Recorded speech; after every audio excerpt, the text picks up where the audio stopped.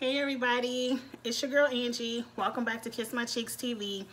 I am starting a new series of videos, one on the makeup side. It's going to be called Makeup Tips Tuesday. And guess what day it is? It is Tuesday.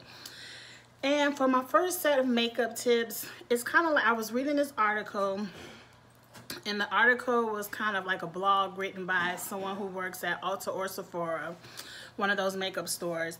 And they were giving rules for shopping at Ulta or Sephora. And I said a lot of these are my pet peeves. So it's kind of like this video is going to be about how to conduct yourself while you're makeup shopping. It could be at Ulta, it could be at Sephora, it could be at Macy's, it could be in Walgreens. Wherever you are shopping for makeup, this is how to conduct yourself. Many of these are my pet peeves. Some of them is just a little bit of advice as well. The first thing, which is definitely a pet peeve, don't use the makeup straight from the test applicator. You know how they have all the lipstick testers out, all the eyeshadow testers out. Do not, especially the lipsticks, do not take a tester like this, pull it up, and rub it all over your lips. That's a no ma'am. You don't know who else might have rubbed this all over their lips and what they have on their lips. I don't even trust it. Like, if it's a lipstick tester, I don't even trust it to alcohol it down and wipe it off and all that. All I'm gonna do with some lipstick is rub it on my hand and hold it up like, yeah, that's cute. You just can't trust people these days. Not everyone is sanitary. Not everyone follows the rules. Just in general, don't put any makeup that's a tester on your actual skin, lips, anything, eyes, nothing. Don't trust it. Number two, if you're out, let's say at Ulta, and you're looking at a new Juvia's Place palette and you just want to rub your fingers in it and test it out, don't destroy the testers. I hate when there's a new eyeshadow release and I'm all excited. I can't wait to go to Ulta and play in the colors, you know, wipe samples on my skin to see just how they would look against my skin tone. And when I get there, someone has taken their thumb and pressed it all, and all the shadow is smushed out. And I'm like, damn, I wanted to kind of try that color. Or it's a brand new palette, but that one dish is missing, all scooped out, is missing. Don't destroy the samples. Don't be selfish. Don't be childish. Let everyone enjoy a sample or a tester. Okay, that's number two. Number three, do not go into the store with a fresh face and go around and do a full beat. Don't go in there getting primers, foundations, concealers. You done beat your eyes. I don't even think you can use an eyebrow kit, but I've seen people go into Sephora fresh face and come out full glam just off of testers. One, I don't trust testers that much to go full glam. And two, you just look tacky. That's not what it's there for. It's not there for you to come to Sephora and beat your face. Just don't do that. Don't do that. Number four, this was an article suggestion. It's not an Angie suggestion. But they said don't open a brand new product and create your own sample. I have been guilty of that. I have done that. I have, especially like in Ulta where they have the Clinique makeup wipes. If I'm testing, you know, putting some tests on my hand and I'm ready to wipe it off, I don't like to use that water or alcohol. Clinique has samples of the makeup wipes back in their section, and I like to pull the makeup wipe and just, it's easy, wipe it off, 1 2 3, done. And one time I went back there, I'm telling on myself, but one time I went back there and the packet was empty, so I just opened up a new packet and just set it there as a new tester. That is against the rules. Angie, I know, I have done it. Don't do that. Like, I don't do it often. I did it that one time, but just don't do that. They say that's a no-no. I guess because they know what they have in inventory to sell and what they have in inventory to be a sample. So just don't create your own samples. Number 6, they do this. I've seen people do this a lot at Sephora, where they actually do glam faces in Sephora, and they leave their personal makeup brushes on the counter for their next client. Don't walk up and use a MUA's makeup brush without asking their permission. Or pretty much if they don't give it to you and use their brush to put it on your face, you don't know if that's sanitary. You don't know if they cleaned that brush after the last person. You don't know if they even intended for those brushes to be used. 1, that's just nasty. 2, that's just rude. Don't be that person. Those are their personal makeup brushes for their personal clients or for customers who pay. I'm sure they sanitize them. Don't walk up there using their brushes without permission. Number 7,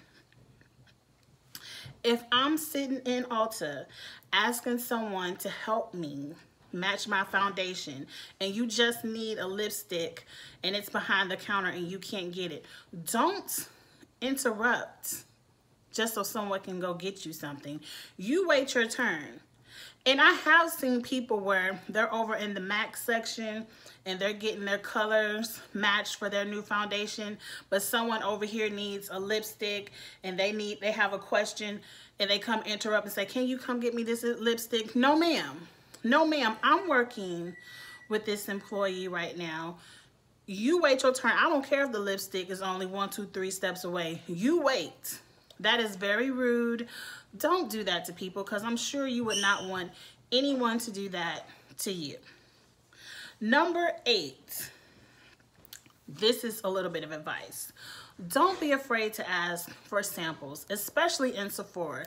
You can get pretty much anything in a sample size. And a sample size, this is a nice sample. Ooh, sample size of that Dior. This is not Dior. I don't know, but this is a nice foundation. This is something you could probably wear for a good week, maybe more, because you don't need that much. This might be the Dior foundation, but they give you all of this filled up. You can get an array of colors if you want to take it home and find out what is your right shade, and it's free. Now, I'm not saying go in there and only get samples and never ever buy a foundation or concealer. Like, anything they can put in this type of bottles. Perfumes, if it's some perfumes you want to try out and you just don't know which one you want to spend $60 to $80 on, you can go in there and ask for 3 or 4 samples and they'll put them in a nice little bottle like this. You can get a couple of days wears. Don't be afraid to ask for a sample of any product. Now, they can't give you any lipstick, they can't give you any blush, they can't give you any eyeshadow, but definitely your complexion products, don't be afraid to ask for a sample. And don't be like someone that will remain nameless, that I know is watching this, knows I'm talking about them. Don't go to the store and only get samples and just get like 20 samples and only ever use all the samples and never buy the products. Which leads to number 9. If you do say buy a full thing of concealer and you take it home and you try it out and you're like, no, I'm really not feeling this shade, don't be afraid to return it, especially if it's an expensive purchase like a foundation or a concealer. All makeup stores accept returns, even opened, because they expect you to open it and try it. All you have to do is say you didn't like it and you want your money back, or you didn't like it and you want to try another shade. Either way, they're going to accept your return. But also, don't be like this same person who will order $200 or $300 worth of makeup, create their own samples, and then return everything. I'm not going to say their name, but don't abuse the policy either. Don't abuse the samples and don't abuse the returns. You do not want to get on the black flag list to where you can't return or sample anything else ever. Number 10, Don't be afraid to use Ulta or Sephora brand products. Like, Ulta and Sephora have really good brands. Like, they're just not stores. Like, this is one of my favorite primers by Ulta, the anti-caking.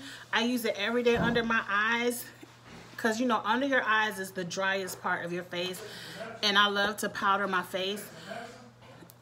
I'm telling you, it helps. It helps, and no other primer is like it. Sephora, their skincare brand, I use it every day.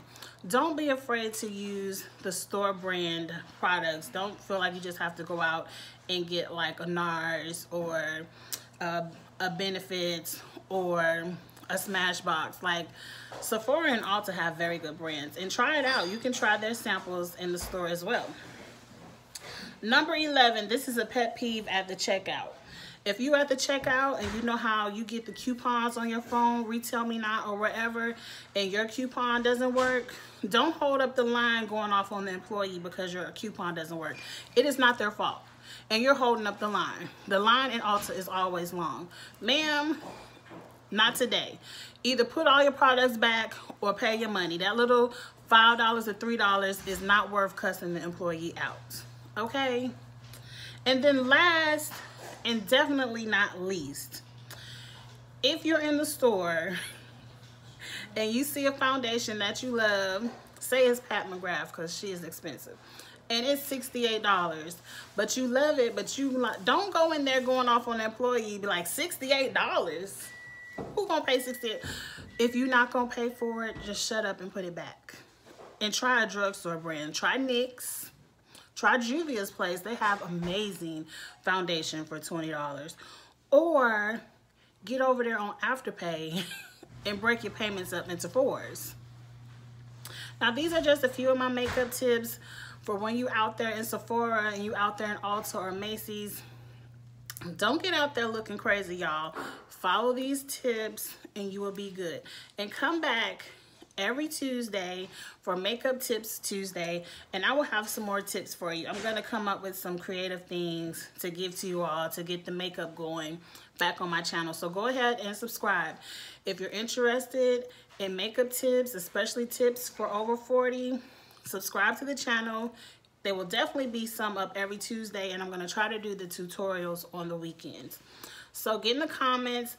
Let me know if there's an issue you have a question about that I can give you a tip about on another Tuesday, and I will try to address it in the comments. I mean, in a future Tuesday video. So get in those comments, like the video, and share. You all have a good night, and I will see you later. Bye.